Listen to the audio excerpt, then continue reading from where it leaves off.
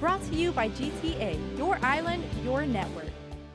The unofficial results showed Duterte with a huge lead over number 2 vote-getter Manuel Mar Rojas, and the absentee voting results for Guam and Micronesia tracked virtually the same way.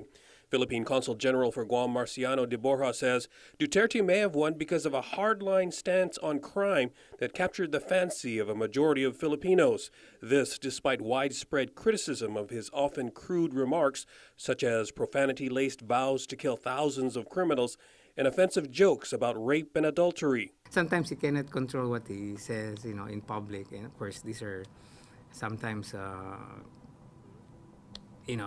could be negative or really downright outrageous, something like that.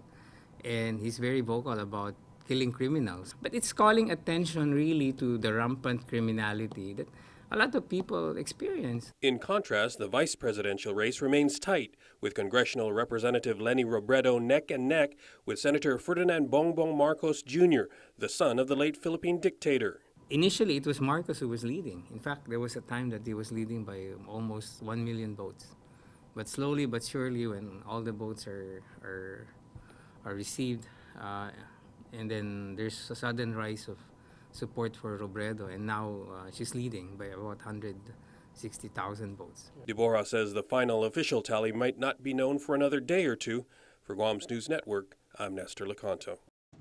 Brought to you by GTA, your island, your network.